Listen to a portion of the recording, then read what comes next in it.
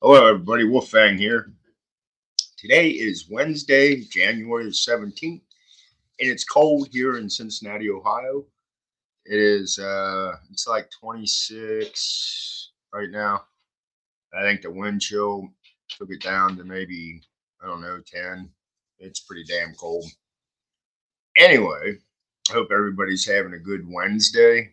You're staying warm, but I'm going to share this article about the two missing Marines. So let's get to it. Two missing SEALs. I said Marines, but it's two missing SEALs on a mission that seized Iranian missile parts headed for Houthis. Says the two U.S. Navy SEALs missing in the Gulf of Aden off of Somalia were on a mission to board a dhow that led to the seizure of Iranian-made ballistic and cruise missile components headed to Houthi militias in Yemen, according to U.S. Central Command. The risky nighttime mission last Thursday to board the dhow in rough waters continued even after one of the SEALs fell into the water and the second SEAL, following protocol, jumped into the water to rescue his teammate.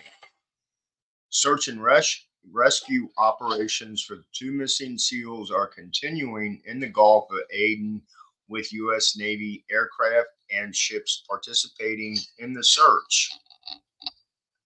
That boat looks so weird. For years, the U.S. Navy has intercepted dhows, the name for small fishing or cargo vessels used in the region, believed to be carrying Iranian-made weapons to Houthis. During these missions, boarding teams typically pull aside the dhows to undertake a flag verification mission if the dhow is unflagged or has replaced its flag to mask their smuggling missions. The latest seizure was the first since the Houthis began to carry out the more than 30 drone and missile attacks on commercial shipping in the Red Sea, most of which has been repelled by U.S., French, and British warships. On Thursday, January the 11th, Navy forces conducted a nighttime seizure of a dhow conducting illegal transport of advanced lethal aid from Iran to resupply Houthi forces in Yemen as part of the Houthis' ongoing campaign to attacks against international merchant shipping, said a CENTCOM statement. That's a weird looking bomb, if that's what that is. I don't know. I mean, that's just weird looking. The SEALs were operating from the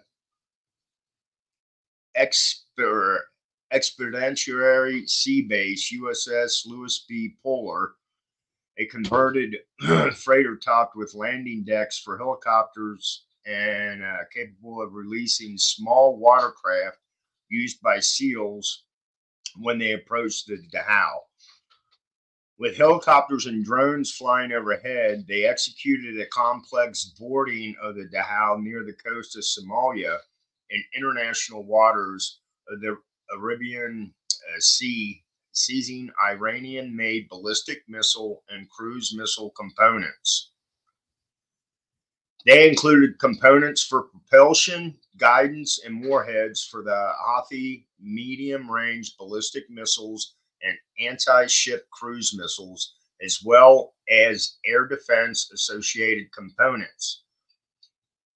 Initial analysis indicated these same weapons had been employed by the Houthis to threaten and attack innocent mariners on international merchant ships transiting in the Red Sea. And you can see here, these are the propulsion. I'm guessing, I've never made a bomb before. The propulsion, probably part of the propulsion Here's your outer casing. This is where I would say this part is part of this, I'm guessing. The seizure marked the first time since November 2019 that the U.S. Navy has seized Iranian made ballistic missile and cruise missile components headed for the Houthis. Nighttime shipboardings by boat carried out in pitch black are some of the most difficult missions that a SEAL can undertake and require constant training, according to a retired SEAL commander. You have the risk of your boat capsizing in close proximity to larger vessels. You have to establish a solid ladder point. You have to climb a ladder at night over the open ocean between two ships. They're smashing into each other and then get on board, said Eric. I'm not even going to try his last name, an ABC News contributor. And then your problem starts with what you're going to do, it with whomever is on board that boat, he added. I have no idea what this picture is supposed to be.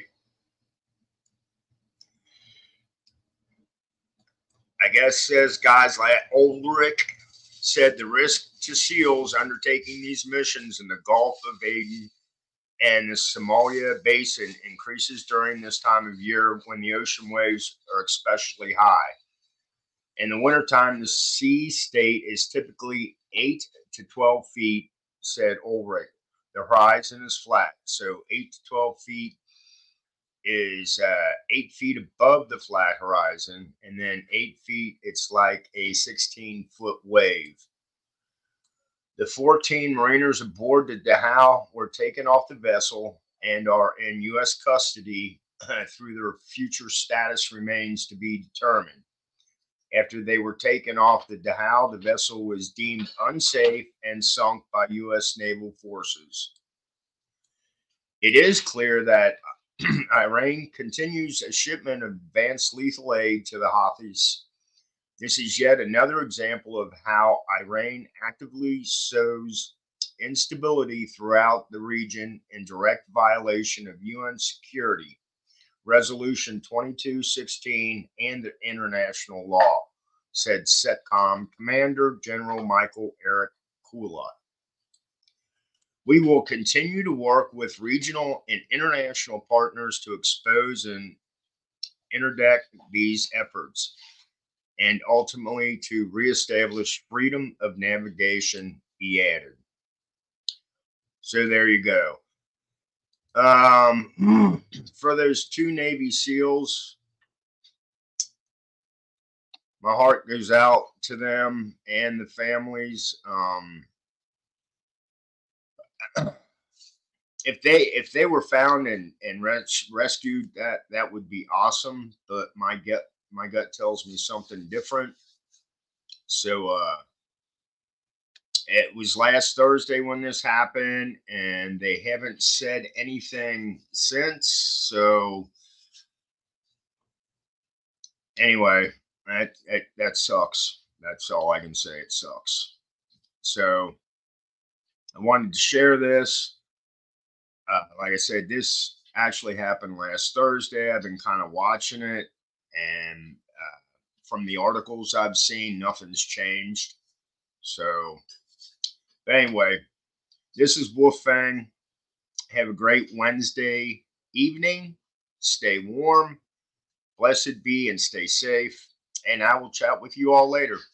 Bye.